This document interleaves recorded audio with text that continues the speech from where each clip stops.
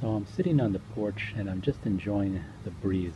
It's about 85 today. The humidity is not as bad as yesterday, and the breeze is pretty nice.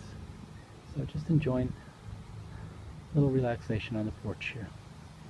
I did notice up at the ceiling of my porch here is quite extensive. It's a big area, and it is a pitched ceiling.